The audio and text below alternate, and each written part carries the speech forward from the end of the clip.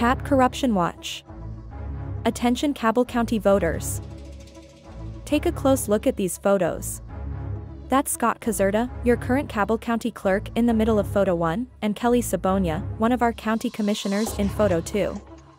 Both attended a recent fundraiser for Doug Adams, a candidate for Cabell County Sheriff in the upcoming election. Here's why that's an issue. There are 3 contenders vying for the position of Cabell County Sheriff. It's not kosher for the county clerk and a county commissioner to be cozying up to campaigns at campaign events like this. It's a glaring conflict of interest, waving red flags all over the place. What are their roles in the election and why is this so important? County commissioners are the backbone of election administration in our counties. They're the ones pulling the strings to ensure that polling places are set up, budgets are allocated, and voter outreach efforts are on point. Plus, they're the first line of defense when it comes to addressing election security concerns and keeping our democracy safe and sound. Kelli Sobonya showing up at this campaign event shows her blatant disregard for the responsibilities of her office. She's supposed to be our first line of defense for election integrity. County clerks are the masterminds behind the scenes.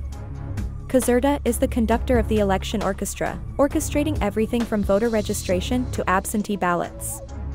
He's the one making sure all the paperwork is in order, the ballots are printed correctly, and the voting process goes off without a hitch.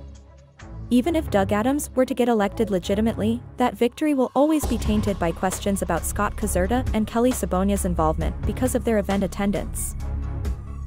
Their attendance at this event undermines the integrity of our election process, creating doubts about its fairness and impartiality.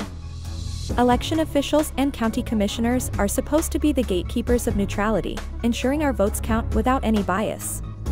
But by rubbing elbows at a candidate's fundraiser, Caserta's and Sobonya's credibility is shot. Can we really trust them to oversee our elections fairly? To keep our democracy strong, elected officials must steer clear of any activities that even hint at favoritism.